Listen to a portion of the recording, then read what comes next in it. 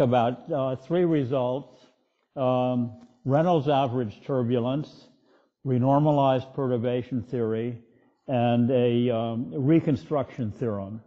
These are terminologies from quantum field theory, and they have a role in turbulence, and that's really the main thing I'm explaining. But first of all, I'll talk about Reynolds average turbulence. So you can get the Reynolds averaging is a solution of the Navier-Stokes equation. Now, that is fairly straightforward. You take the gradient of the Reynolds stress, and that's the source term that results from Reynolds averaging. However, a naive calculation gives you not a solution in the normal Hilbert space, but in a Sobolev space with an index -1, which isn't what you want. So the main result is that we can deal with the zero and get it into the space of L2 vector fields, and then the Reynolds average solution is a solution in the normal L2 space of vector field. That's this result. So the space you want to work in is the L2 space of vector fields, and you can define a space with S derivatives, and the Reynolds stress is given by this formula. It results from running an average through a nonlinear term, and this is what comes out, because you get the gradient of the Reynolds stress. And getting the gradient of the Reynolds stress in H-1, so it is lacking one derivative, is rather easy. And then you get a solution that's in H-1 isn't what you want. So we prove that the gradient of the Reynolds stress is 0 as an element of H. That's the main part of this part of the talk. It's a consequence of incompressibility, and it's a property of the Navier-Stokes nonlinear term, which is shared by R. This is not terribly difficult, but it seems to have been a major problem, and it's been cited by people who work in these matters. Now, I want to talk about the main part of this talk is renormalized perturbation theory. The weak solutions of the Navier-Stokes equation are defined by the Leray-Hop construction based on compactness and convergent subsequences. Young measure, which is a widely studied class of solutions, has a very deep theoretical framework, and it's a subclass of the Leray-Hop solutions. Now, the point to renormalized perturbation theory is that it's a framework for all weak solutions, not for a subclass. And the Young measure, which has a restriction on it, has, at least as a minimum, it occurs in the decay of turbulence as a second-order phase transition. And so renormalized perturbation theory meets the need of an analytic framework for all weak solutions. And that would be the major part of this talk. So it's defined inductively, and the induction starts with the Lagrangian, or perhaps you could say the identity operator. And it is valid for all weak solutions, and the Lagrangian is a function on phase space. Any probability measure on phase space reduced by particle interchange symmetry, if we have no mixing, defines the action as an integral of the Lagrangian. And an Euler-Lagrange variation defines solutions of the Navier-Stokes equation. So the goal of renormalized perturbation theory is to define the exponential of the Lagrangian. And that is the physical vacuum state. And constructing the physical vacuum state has always been a huge challenge. and that will be solved within this talk. Renormalized perturbation theory starts with the identity, and then identity plus Lagrangian. Lagrangian plus Lagrangian squared over 2, and so forth. That's a normal perturbation theory, an exponential series. The infinities of turbulence, which are well known, infinite integrals, which are well known, are made worse by squaring the Lagrangian, and you have to do something to deal with those so you can do them. Renormalization allows a renormalized addition of each new factor to the existing expansion step. And you can also get multi-particle states. That's a terminology from quantum field theory, but it's higher order turbulent states which are not vacuum states. And that's by taking functional derivatives with regard to the Lagrangian. So I wanted to go through the inductive step of renormalized perturbation theory. I don't believe this is standard lore within turbulence, and so this might be unfamiliar. This is standard quantum field theory terminology, but I think not known in the turbulence community to a great extent.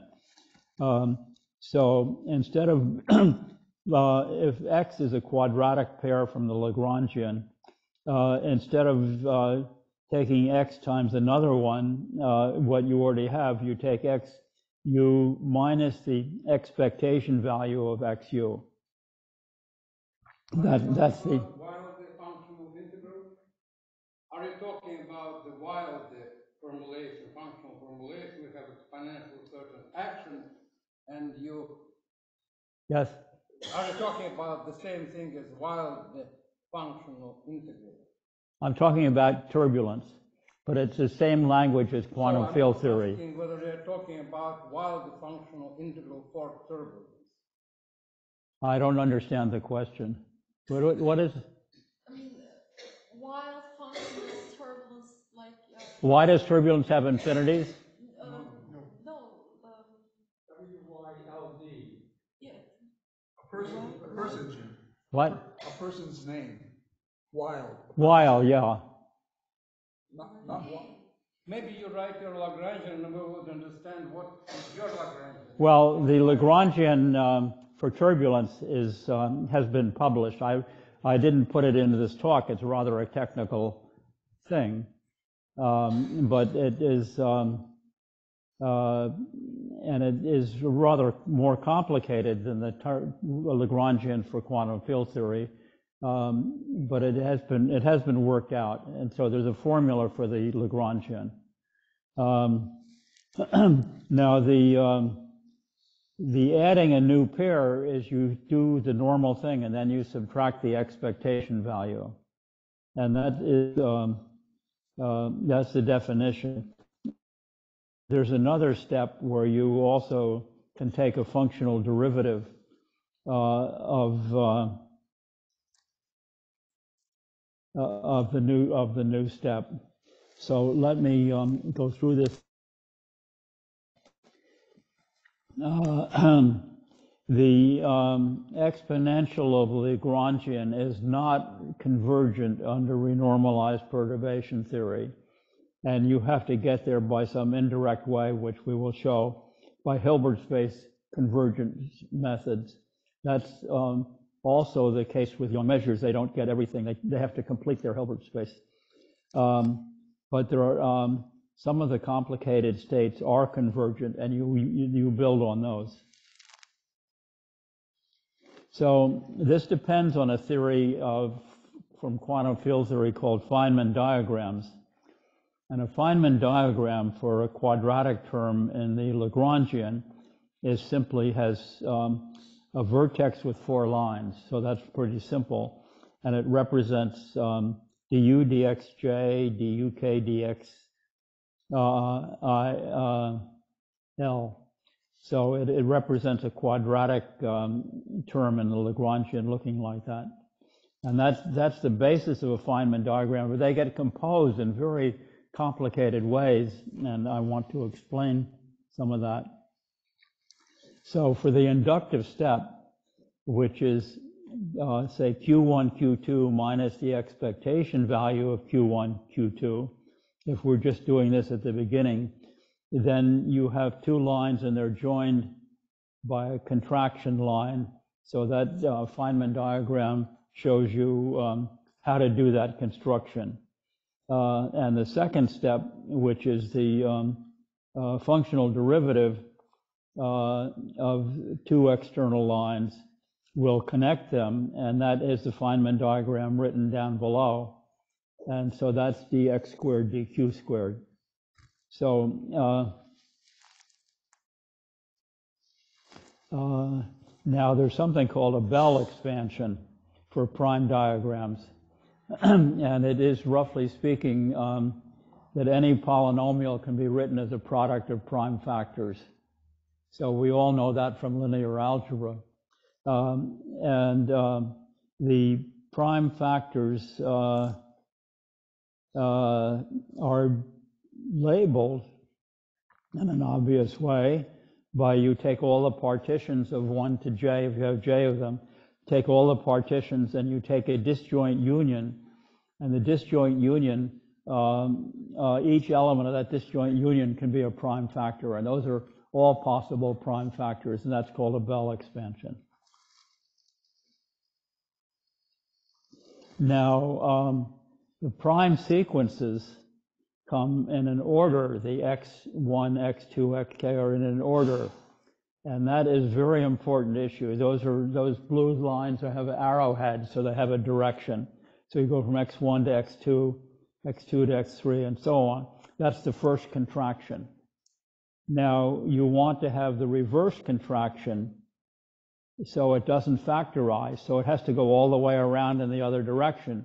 And so there's no choice in the way that the second contraction is located in a prime factor. There's no choice. So that seems a little bit arbitrary and a little bit improbable. And that is actually the main point, is that these long prime sequences are improbable. And that has a lot to do with the convergence that we find. So let me continue. And then we need Stirling's formula, which is a way of dealing with factors of n factorial. And because we have particle exchange symmetry, you have an n factorial in the denominator for every expression. Those are the indistinguishable particles. And in our expansion, we have a j, which is n over 2. We have two of them because you get one from the exponent has a j, and you get another from the Bell expansion. So those two balance out, and that's very nice. And that's what our analysis of Stirling's formula says. So our main result is that renormalized perturbation theory converges for a dense set of states. When it does not converge, you use Hilbert space limits and the reconstruction theorem. The reconstruction theorem simply says you can complete all the states that you didn't get in the first place. The problem in this to convergence is the combinatorial counting of Feynman diagrams. There are too many small ones. And the small ones are probable, not improbable, and there's too many of them, so you can't get rid of them. And so they're the obstacle to direct convergence. The reconstruction theorem, which comes from quantum field theory and work of Streeter and Whiteman, and it has been extended to gauge theories in this reference. You need a positive definite inner product, and you need a dense set of construction, and then you divide out by the null vectors. There won't be any, and the quotient is the Hilbert space, and that's the completed Hilbert space. So this is a less technical version. Finite order, and in many cases infinite order, defines a dense set of turbulent states. The remainder is Hilbert space limits guaranteed by reconstruction. The Young measures are likewise constructed on a dense subspace with Hilbert space limits. Now, I want to explain where the probabilities come from with long prime sequences. So a prime sequence has a probability 1 over j factorial for that prime sequence, but you have an arbitrary starting point, so there's a j over j factorial. So it's 1 over j minus 1 factorial. And that's the small probability. And as long as j is bigger than 1, I guess you want j bigger than 2, you get a 1 over j, and that result is Borel resummable.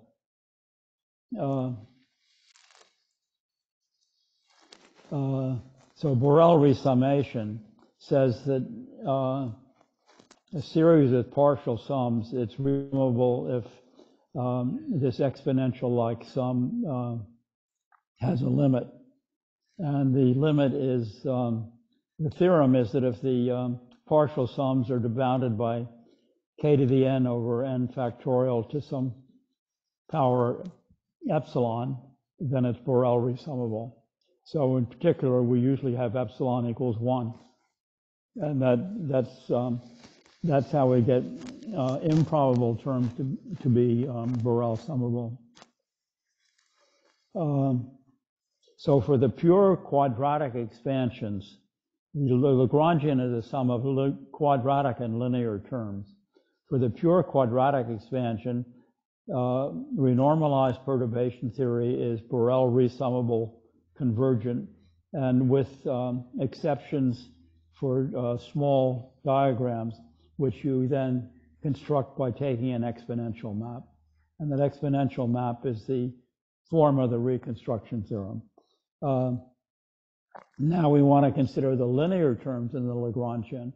And this is something that arises in a much more serious form than it does in quantum field theory. And it is a huge problem. But I'll show you how we get past that. So the linear terms contract to one another or with a q at 1 or 2 locations, and they have new combinatorial factors, j squared. Now, you might have noticed that j squares were just in balance. So if you add a new j factorial, it's a disaster. And so these things are disasters, and so we cannot do the summation for them. So the excluded case, the vacuum and the mass, which is a second order diagram, and the charge, which is a third order diagram, and then all the tadpoles, these are the excluded diagrams, which the fourth one is the bigger section of these. Now, how am I doing on time? What? Well, why do we exclude cases 1 to 3? So let me go back and show you what they were. These are things that might have converged, but they converge in the wrong Hilbert space. So you want the answer to belong to L2 and not to some Sobolev space of distributions. So you exclude those because, and you recover them by an exponential map. And power counting is a form of analysis of a Feynman diagram, which tells you what is divergent and what isn't in the ultraviolet direction. We're doing everything in a finite volume, so the only divergences are the ultraviolet divergences. So the ultraviolet divergences are governed by power counting, and that's a standard tool. I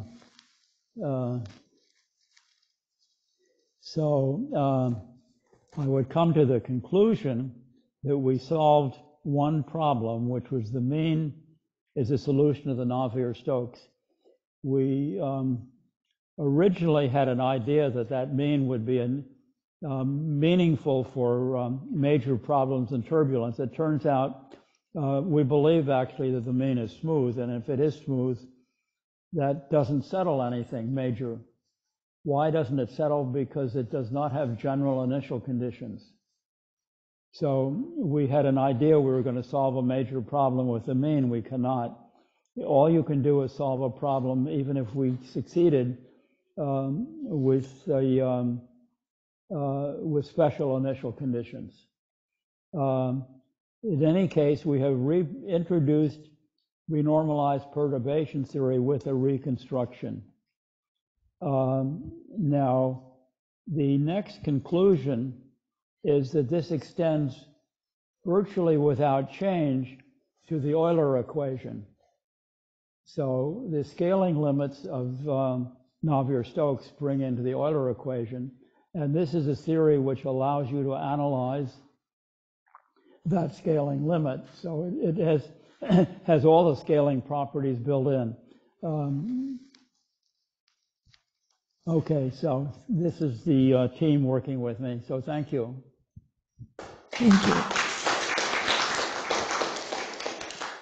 Any comments and questions? Please.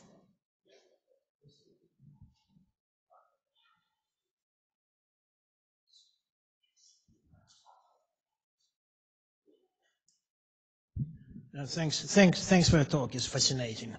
And yeah, first, I never thought that methods developed in quantum mechanics can be applied directly to turbulence. But the question is, like in quantum mechanics, I understand how these Dyson series and similar expansions are conducted. You've got particles and their big energy eigenstates, and then they have a little bit of interactions. And this little bit is a small parameter. And again, you might have asymptotic series which might not converge, and probably it's not converging in many cases. Even as non-convergent series, it's useful. But yes, you can renormalize it, taking infinities out and have them converging in one way or another. But what is a small parameter in case of turbulence? Turbulence generally doesn't have a small parameter, which is a natural The small parameter is 1 over the Reynolds number. Yes, very simple answer. I mean, that's sort of a common sense answer. That's not a very deep answer. The small parameter is the where it doesn't always converge, but where it converges, it's the sum of all these diagrams. And the controlling the J factorials.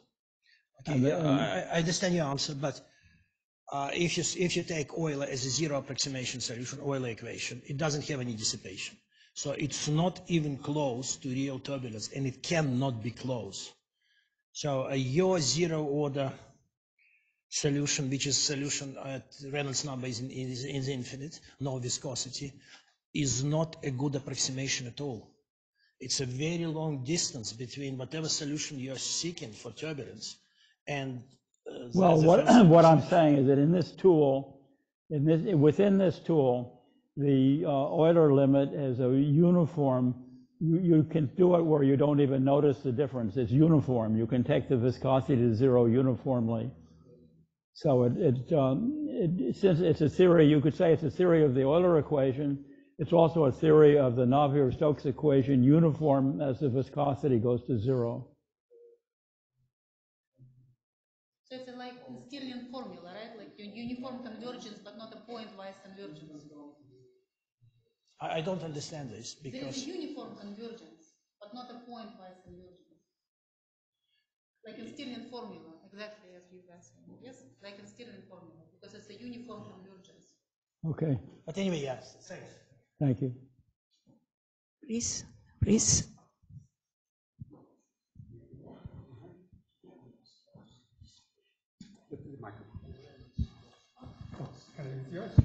Thanks.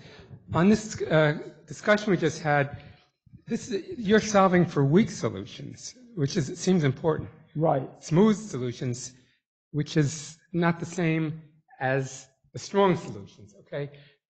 Could you perhaps clarify the relationship between like weak solutions, smooth solutions, and filtered solutions like LAS? Well, in the Young measure framework, the solutions are strong except for isolated points. And at those isolated points, they're only weak solutions. And in a entropy maximizing solution, which is the physical solution, and we haven't proved this yet, but you're asking I can only answer as a conjecture. It should have these singular points everywhere. Are you telling us that your perturbation expansion goes in inverse powers of Reynolds number? What is that? Is your perturbation theory expansion 1 over Reynolds number? Do we allow any Reynolds number? Yes. Then your zero approximation is exact solution of turbulence. Then it's what? If you are expanding to the inverse Reynolds number, then the zero approximation of your theory is exact solution of turbulence. That can't be.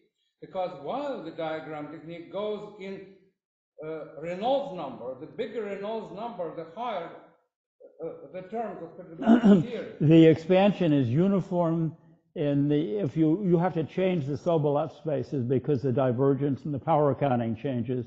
If you change the Sobolev spaces, then it's uniform in the Euler equation limit.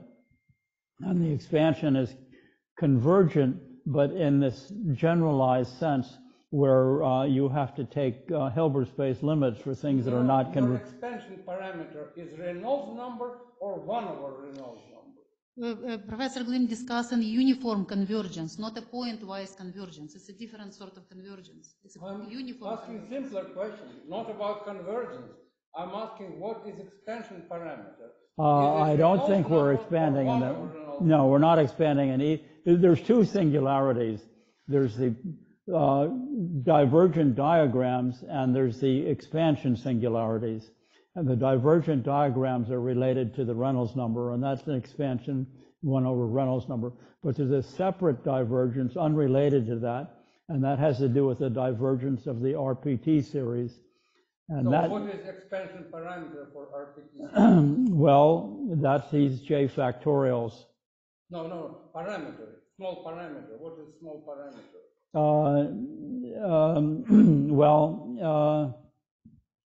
I'm not sure I can answer that right away, but basically it's an expansion having to do with the J factorials, and when they fail, then you have to go to Hilbert space methods.